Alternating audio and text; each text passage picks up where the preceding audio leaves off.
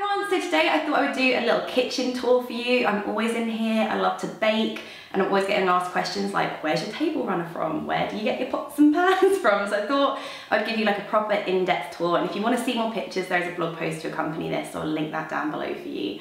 But I love this kitchen.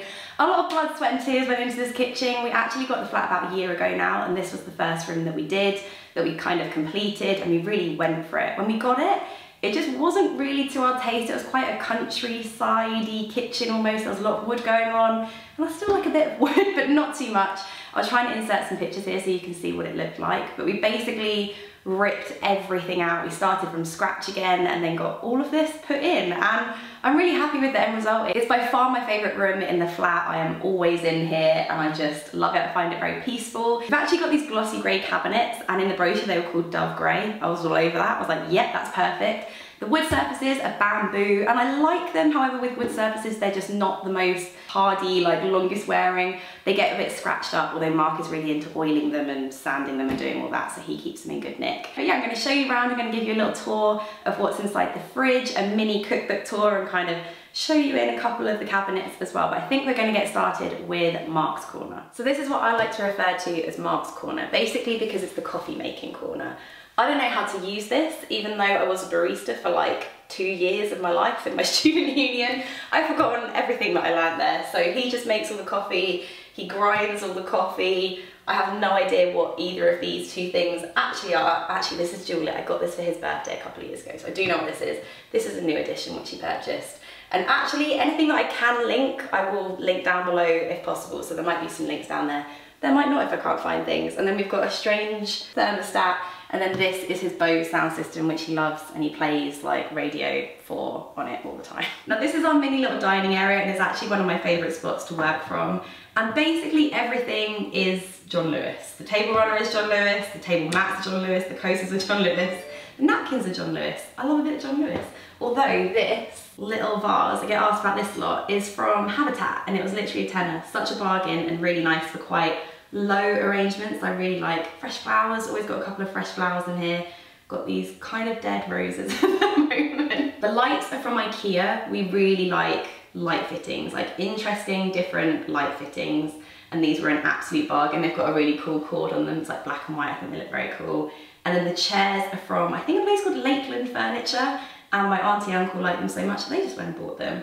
And then this picture, we really wanted to get art on the walls that was like meaningful to us and meant something. So it's actually from Oliver Bonas, and it's a really, really old map of London. I'm not sure it's got the year on it, but basically it's got our old road on it. So where we used to live on London is on this map. So it's just kind of a nice reminder of our crazy time in London back when we were cool. So when we were planning out the kitchen, there was a really weird space here. Basically you couldn't fit a cabinet in, it was too skinny. And so they suggested turning it into a little cookbook corner, which I'm so happy they did, because I love cookbooks. You guys know I love my cookbooks, and I've actually almost filled every single shelf, even though I haven't had it that long. I'm just a bit addicted to buying them. And I thought I would show you some of my current favourites.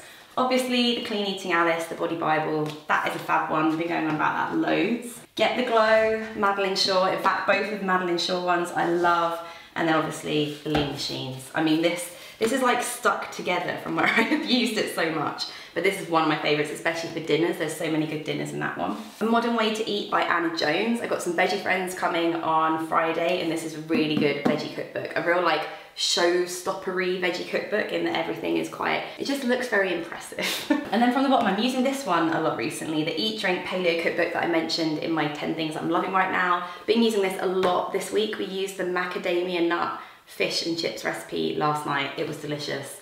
I'm very excited to eat the leftovers. And then in terms of what are in these, they're just like baking random things that kind of don't really fit into anywhere else. But I do love this. This is like one of my favourite bits. You ready? Whoa! So this central bit is the most used part of the kitchen when I'm actually cooking and baking. It's got most of our like plates and cutlery and cups, all that kind of stuff. All of the pans are in these drawers behind me, all of like the dry foods. I've got like a little spice cupboard up here.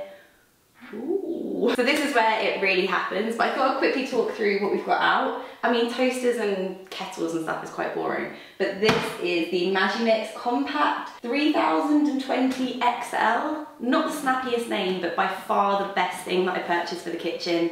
I use it literally 2 times a day, if not 3 times a day. I've already used it once today, had to wash it up, put it back. But it is so good, it's so strong, and if you're going to invest in something in your kitchen, food processor is where it is at. A couple of other things I really like here is this. This is just like a glass fake marble chopping board. It cost me £10 from Bert's Homeware in Brighton. If you ever come to Brighton, go to Bert's Homeware because I got this. And also those turquoise spoons you see behind me. It's a great place, these. I love my turquoise silicone spoons. Like, I know that's a really old granny thing to say, but they're very good spoons. A couple of other things, we've got a kettle, we've got a teapot, and then we've got a NutriBullet. And I have to say, I'm not a big fan of the NutriBullet. I think once you have something as strong as the Magimix, the NutriBullet just seems a bit lame. I put some frozen pineapple in it yesterday and it just could not hack it, it just was not happening. So I would definitely say get something like a food processor that kind of doubles up as a smoothie maker anyway, rather than something like that. When we were designing the kitchen, one of the more expensive things to put in were drawers, but we really wanted some pan drawers, and I'm so happy that we've spent the extra money on them because they're so nice. It's so lovely to be able to just like have it out. There are your pans, and then this, which is our hidden cutlery drawer. That just makes me so happy every time. People are like, where are your spoons? Where are your forks? They're in my hidden cutlery drawer. Right, time for a little fridge tour. This really reminds me of cribs. They used to do this on cribs and always have like really fancy things inside. Mine's not so fancy, but I did actually do a food shop this week, so there is actually food in here for once. But on the top, I just keep my dairy and some eggs. In the middle, I've got some things I've made, like this is leftover coleslaw from last night's dinner. I've got some of my apple sauce going on. You guys know that I love that. I finished up my birch muesli this morning. I've got some yogurt. This is from last night's dinner as well. That's that herb crusted fish and chips that I was telling you about. Sweet potato fries. That was good.